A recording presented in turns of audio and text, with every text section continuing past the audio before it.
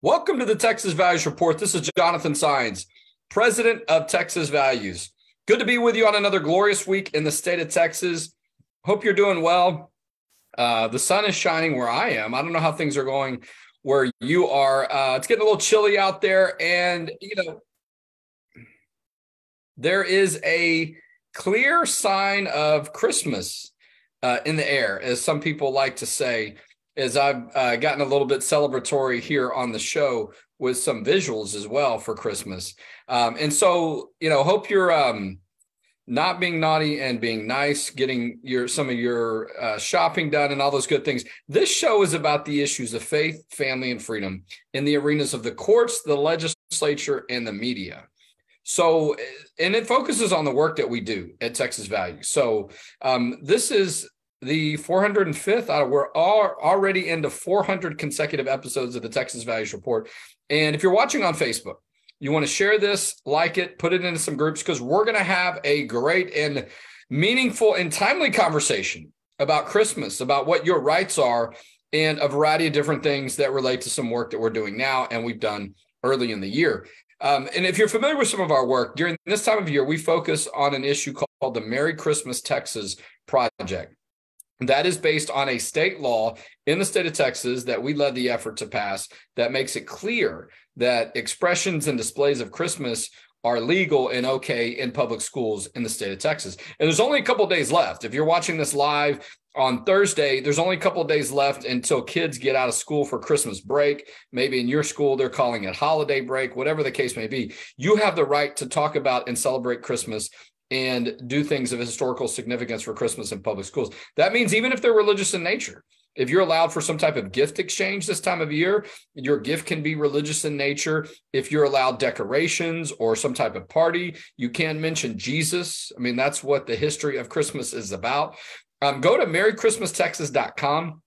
merrychristmastexas.com, and you can find our website as far as what your rights are, and let us know about what's happening in your public school. I'm going to go to the website here real quick and just do a screen share so people can see what I'm talking about.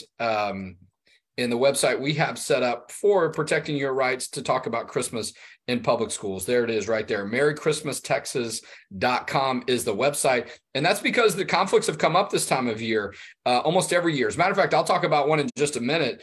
It didn't happen in schools, but it certainly was in Texas and in the public. But merrychristmastexas.com, find out everything you know about your rights in public schools to talk about and celebrate and have displays of Christmas for students and also employees. So, and let us know if you have any questions about that. We've got the legal and policy knowledge and experience to help you navigate those things and push back if we need to make sure your rights are protected. We've gone to court before on these issues. We won a court case on this in 2016 when an employee in Killeen ISD was told that her Christmas poster could not include the word Jesus. Jesus was singled out. They told her she had to rip it off or take the whole poster down. She said no, and we said no, and we went to court, and the judge said, yes, you win, essentially. And so we had a great victory for Christmas then. But a recent conflict came up on the issue of Christmas right here in the state of Texas, Taylor, Texas.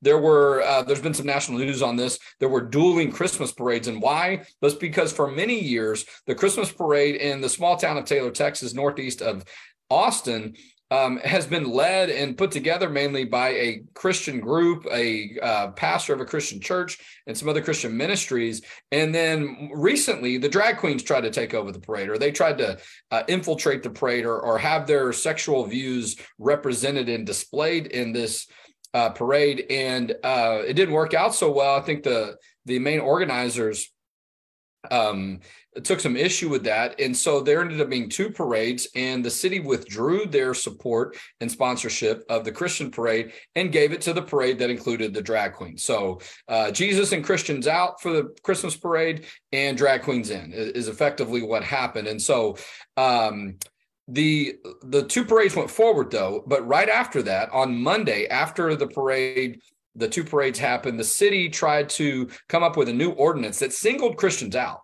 that made it clear that if you had religious views, you couldn't be a part of a specific city-sponsored event. You couldn't participate or have your event sponsored. And so clearly singling out religious entities and groups, which includes churches. Okay.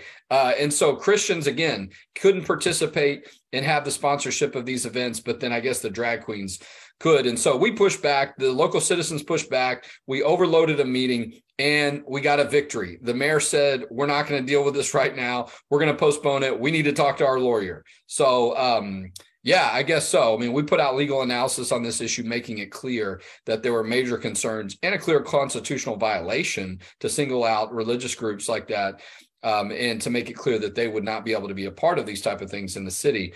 So we'll see what happens on that, but a victory for now, all right, and a victory to keep Christ in Christmas. And so let us know if you hear of any conflicts coming up that are targeting Christmas, particularly to try to single it out and reduce your rights and limit your rights or ban your rights to have these type of displays in the public, where a lot of times they try to single out Jesus or Christ. That's what a lot of this revolves around.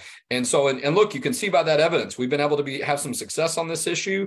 Another great reason, why to support us with a tax-deductible donation at txvalues.org. We've got a $50,000 matching grant in place, as a matter of fact. And so that is a great way for you to support the work that we do, and we need your support this time of year. And don't take my word for it. Fox News ran a national story on this issue. You can find that where they're talking about the dueling Christmas parades. And so, you know, it seems for some of the groups that are in the drag queen business that nothing's off limits for them, right? I mean, public libraries, school libraries, public schools, you know, places where kids are, and now they want to take over or infiltrate and sexualize these Christmas parades. It's very concerning. And so we'll talk a little bit about that more in a minute, and also what happened at the federal level when the federal government has now created a new law regarding the issue of same-sex marriage and excluding specific and strong religious freedom rights for those of us that have a biblical view on marriage. And, you know, this has been the definition of marriage between one man and one woman. But we put together a video earlier this year to talk about and to give you a little bit of detail of some of the work that we've been doing. And it's not quite that time of year where we're going to do a rundown of everything that's happened this year, count down the top 10 victories and all that. We'll do that in the next couple of weeks. But this video really talks about some stuff that we have been working on, that some of it is still very timely, even though it was earlier in the year. And so we like the product that we put together. So we thought that we would share it with you today. And we usually don't share videos when we do our Facebook Live and our broadcast. But so if you're listening on the radio, you can hear it, even though you might not be able to see it visually, but you can go to our social media page on Facebook and watch the video broadcast. And you might be on our app, right? Texas Values has an app for that. Download on iTunes and Google Play our Texas Values app so you can see more of this great work. But okay, so we're going to queue up the video, and it runs for about 5 or 6 minutes, but it's pretty strong. So take a look at some work we've been doing recently for Texas Values. Texas Values is the largest organization in the state of Texas that works on the issues of faith, family, and freedom. We're very excited about our 10-year anniversary. You're coming up on 10 years, man. Thank you. You guys have done a terrific job. Thanks for representing our values. Texas Values Action, represented by all 254 counties in the state of Texas, and we have over 200,000 supporters, which includes parents in the state of Texas. We have received countless of emails and phone calls regarding some of the issues related to parental rights in our state. I'm here at the U.S. Supreme Court, and we're here on one of the most important and historic days of the pro-life movement. This is the moment. This is the time to take Roe head on. This is why we've marched, we've advocated, we've prayed, we've done all this work now for almost 50 years. The U.S. Supreme Court has announced that Roe versus Wade has been overturned. We're just so grateful for the work that's been done by Texas Values to make sure that our laws are reflective of the dignity and value of life. We've passed so much good legislation here in the state, you know, thanks in part to Texas Values, what you guys have done.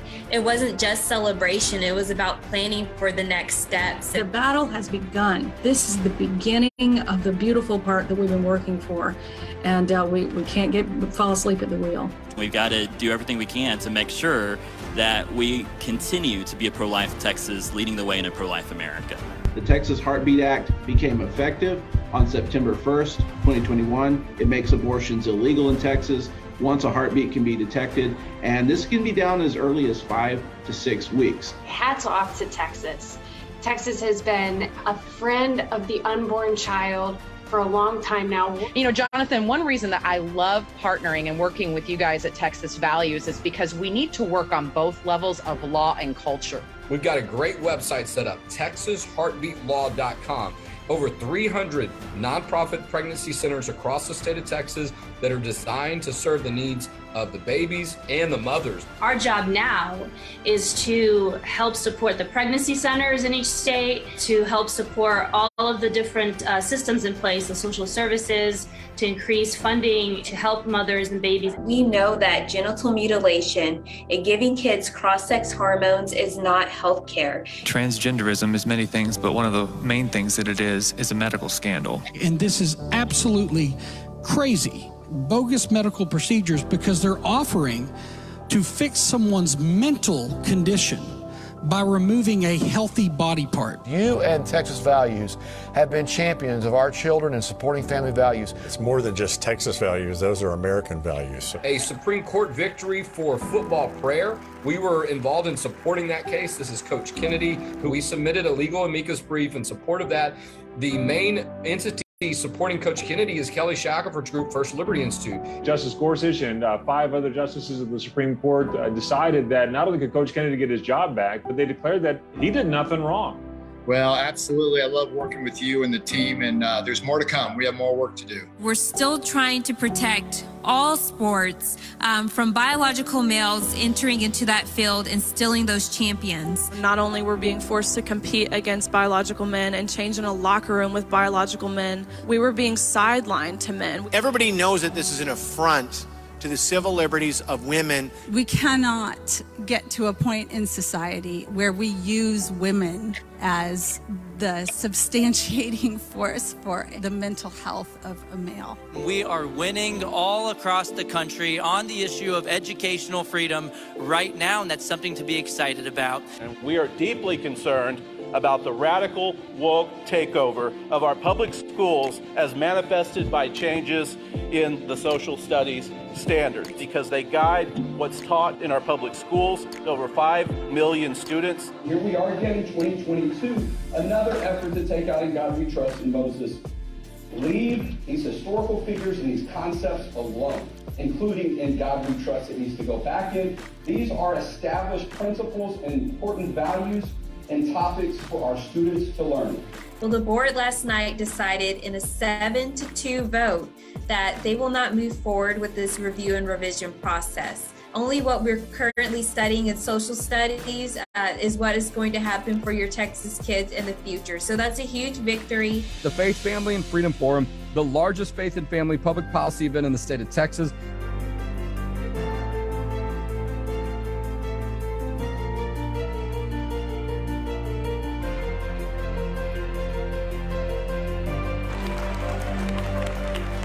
The Church Ambassador Network ministers to the individuals who serve in government, Republican, Democrat, or Independent.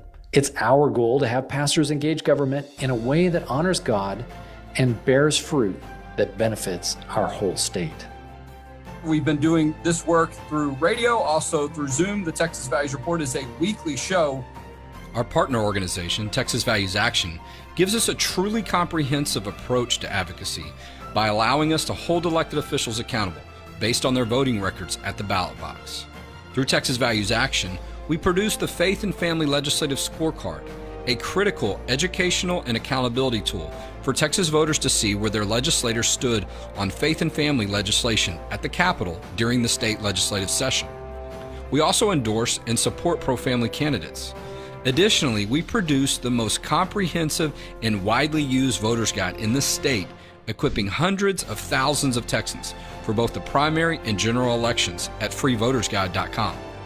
Texas Values Action is the organization capable of effectively equipping and mobilizing value voters across the state of Texas. All of this activity cements the work that Texas Values has accomplished. When it comes to faith, family, and freedom in Texas, Texas Values continues to lead the way.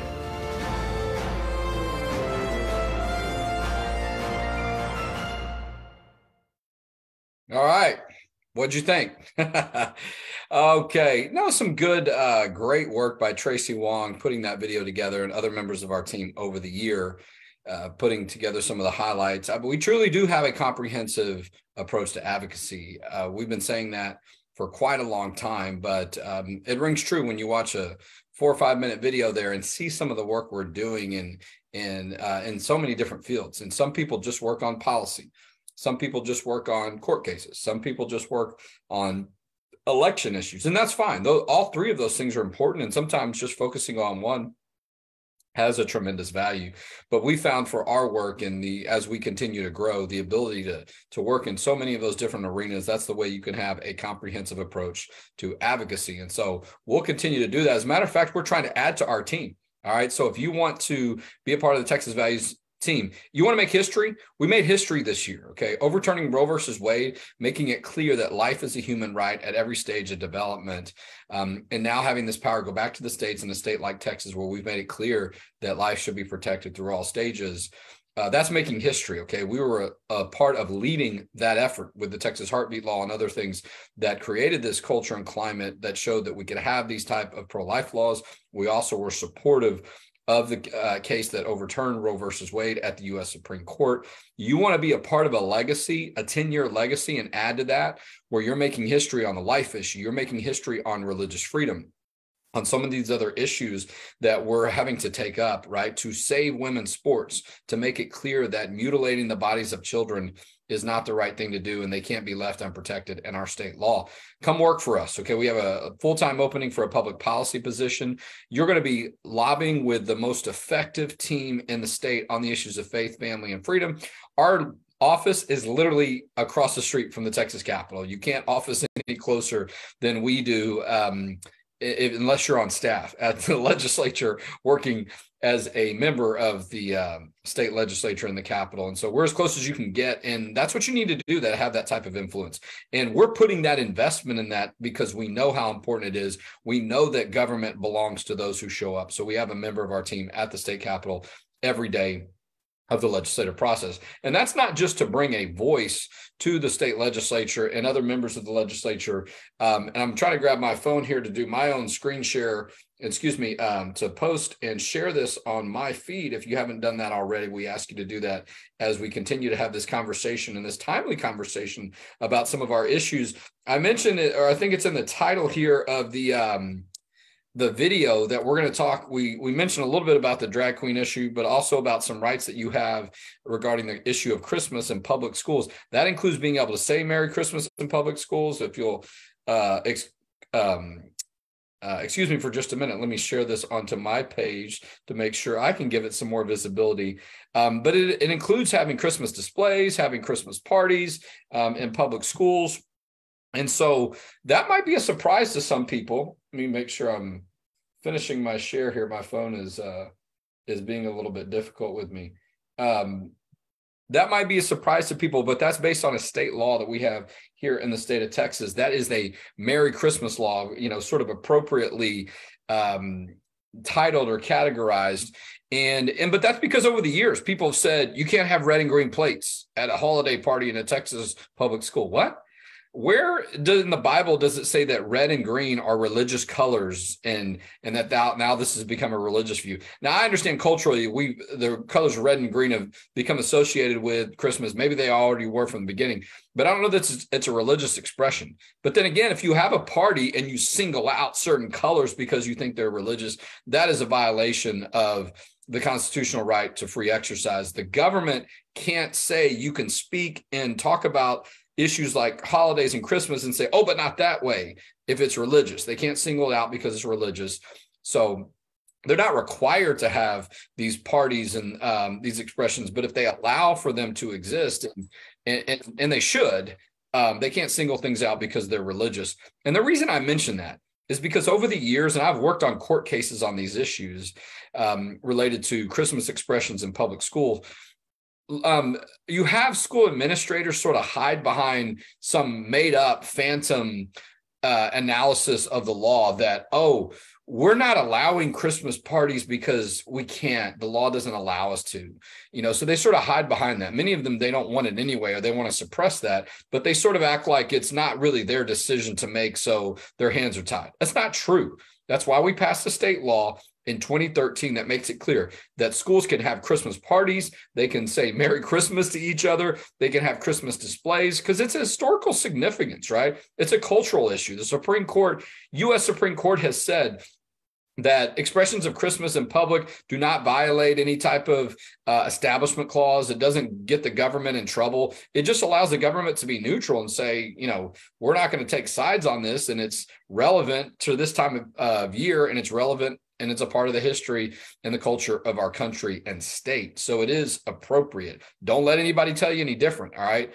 And if they try to come up with some reason to not allow it, you reach out to us, okay? We will respond immediately as soon as we can, and we hear from you. And that's a big part of what we try to do this year, because our hope is that less school districts will be naughty and more will be nice. See, I messed that up. So less school districts will be naughty and more will be nice. But we see it almost every year. There's an example that comes up, and we've got to come in there and make sure people know what the law is. And our hope, too, is that it's preventative, not that we want to go waste or have a bunch of time in court on these issues. We want you to be able to go to the website, merrychristmastexas.com, print out that one-page summary, take it to your school, and you can say, look, there shouldn't be an issue here. Okay. The law allows these things to happen.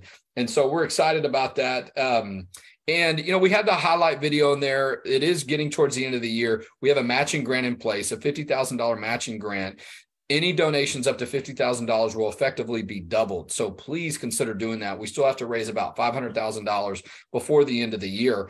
But there's been a lot of talk about this issue out of Taylor, Texas, that I talked about in the beginning, the dueling Christmas parades, the fact that then the city tried to pass an ordinance that our view is specifically targeted Christians, that would have put them in the position of not being able to be involved in these sponsored Christmas parades by the city, which they've been doing for quite some time, until the drag queens showed up, until the LGBT groups showed up and tried to politicize the Christmas parade, and then really infiltrate it with sexual performances where that kids are going to be at these parades. It's not appropriate, and it's sad that they in my view that they're being very one-sided and selfish in a lot of these situations. And so but we jumped in, we supported some folks in the area, and for now that vote on that unconstitutional ordinance has been postponed. But I expect they'll try to bring it back up again and maybe tweak it in some different ways that I can't imagine it survives constitutional analysis then either, but stay tuned on that. But that's a big part of what we do. We're also getting ready for the state legislative session. So that starts on January 10th. We had a training at the state capitol this week where our legislative policy team did a presentation for staffers and other people around the Capitol so they can understand a little bit more about what's going on these issues of religious liberty, and also related to issues of sexuality and pro-life as well. There's a little teaser in the title of the video this week, our Facebook Live, as we're simultaneously recording this audio for our weekly podcast, about what happened with President Biden signing the so-called Respect for Marriage Act. We're calling it the Disrespect for Marriage Act. I'm told, I didn't see this myself specifically, but I heard people discussing that there was a drag queen at the bill signing ceremony for this piece of legislation that puts same-sex marriage into federal law, that refused to have religious freedom protections along with this law. And it's going to create this standard across the country that if anyone disagrees or does not support same-sex marriage, that they're going to be punished by the government one way or another. That's what a lot of people have wanted for years. And look, nobody was stopping same-sex marriages. I mean, the Supreme Court has opened the door for that since 2015, 7 years ago. This was a political move, and also a very aggressive move to be in a stronger position as far as in federal law, so people can use this as a weapon to attack people of Christian faith, particularly that have the accurate version of marriage and part of their beliefs, the biblical definition of marriage. So often these things revolve around an attack on Christianity and people that are Christian and believe what the Bible says on these particular issues. And so we're going to just find different ways to push back on it. But unfortunately, I think you're going to see a lot of litigation on these issues, which could have been avoided. But Democrats and some Republicans voted in the wrong way and refused to have specific and strong religious freedom protections, even though Senator Mike Lee and others proposed amendments that would have been adequate in a place to give some people some comfort that our religious rights would be protected. But look, there's a lot of talk about the life issue. When we go into the legislative session, they're going to be attacks on our pro-life laws. They're going to try to take away some of the funding, the charitable funding for nonprofit entities that support women and babies when they're pregnant and then thereafter. More babies are going to be born. We know with the change in laws in Texas, with the Texas Heartbeat Law, we estimate over 60,000 lives have been saved. A lot of good information there at TexasHeartbeatLaw.com. But we're getting ready for the legislative session. We've got an opening. If you want to come work for us, we've got a grassroots opening position as well. And we're going to protect parental rights in public schools. We're going to support school choice. We're going to protect In God We Trust. We're going to push back and make it clear that children shouldn't have their bodies mutilated with gender modification. We're going to save women's sports in college. If you haven't seen some of our work with Riley Gaines, the collegiate swimmer who had to race against the guy that started racing as a woman, Leah Thomas, a lot of good information on our website on this. And download the app. All right, I'm almost out of time. We're going to have a show next week, even though it gets a little close to Christmas. So tune in for that, as you should every week. And this is the best place to find out great information on faith, family, and freedom in Texas. And we'll talk to you next week on the Texas Values Report.